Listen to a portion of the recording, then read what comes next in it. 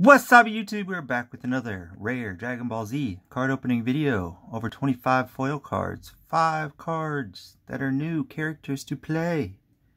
Alright, let's see what we get. Please subscribe, like the video, all that good stuff. Dragon Ball Z collectible card game power pack, Capsule Corp. So you actually get 5 character cards. There they are. New personalities to play. 2 tough enough cards, 8 foil game-changing cards, 5 random promos, and the cool thing is you get a Saiyan Saga booster pack. Super rare. Alright, let's get this bad boy open. This is actually different from the other one I did. Another Capsule Corp power pack not long ago, but it has different personalities in it. This is another version, different artwork on the box too. Alrighty, there is super nice flat this time Saiyan Saga booster pack. That would definitely not be a PSA 10 Saiyan Saga booster pack. It is way like off center and everything, but at least it's flat, because last time they put it in the back here and the cards were like all bent from sitting sideways 20 plus years. Alrighty, so let's start with the sweet pack here. There we go. Lord Slug, who is not a slug, he is a Namekian, just like Piccolo. Okay, and then we got the Ginyu Force.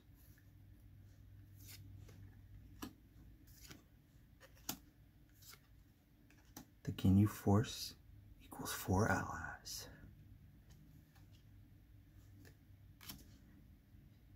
Is future Gohan playable as Gohan? Tough enough. Alright, here is a common hollow limited edition. Time is a warrior's tool. Tien and Yamcha Strike, tough enough promo. 2-star Dragon Ball. Another tough enough promo there. Then we got the GOAT, King Kai. Another GOAT, Master Roshi. Lord Slug. These cards are like all mixed up, and usually personalities like flow in order. That's okay, as long as they're all in here. It's all about time. Can't really score a letter about a 20-plus-year-old product. I want my card. It's not gonna happen. Future Gohan. Nice. Big old nasty print line on it, but other than that, probably still a PSA 9. Ooh, that one's good. No print line there. Nice. That one looks good too. King Kai. Saiyan Cross Punch. Namekian Dash. Orange Scatter Shot. Hey, Blue Happiness. There we go. I actually just bought 2 of these. I didn't realize it was in here. But the top is like peeling a little bit. I don't know if you can kind of see, but it's like peeling. Oh, focus won't really work. There you go. You can kind of see it there. It's like peeling up at the top, which is weird. It's on most of these cards. It's doing that. I haven't seen that happen before, but hey. Vegeta! P3 promo. Not limited edition. Very rare that promos are not limited edition. That is one of them. It's a reprint promo, I guess. Booster pack. I don't know, the last box had a limited edition. In this box, nope.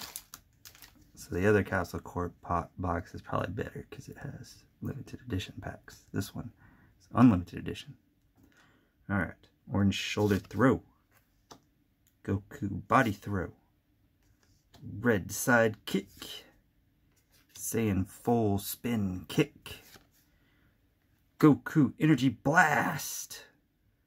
Kaioken times 10. Earth Dragon Ball 4. Ahoy there. Red reading drill. There is our holo with major print lines. That's why you never see these cards in like a PSA 10. They're black edges and they're cut like terrible, and the foil like scratches super easy. Like you can't get, even straight out of the pack, it's pretty much impossible to get on PSA 10. But a 9 is like a PSA 10. An 8 is usually what you're gonna get. Alright, and then our rare is a Saberman. Nice. It's definitely a top hitter there for the rares. It's a personality card, which it looks pretty good. But these black edges, they always have just a little bit of peeling, a little bit of white showing, so you're always going to get knocked down to like a PSA 9 on them. I've seen a few BGS 9.5s, but it's very rare. Like I've seen like one ever for sale on eBay. Alright, y'all. Please subscribe, like the video, let me know what you think. Who's your favorite Dragon Ball Z character? I like Piccolo and Vegeta. Peace.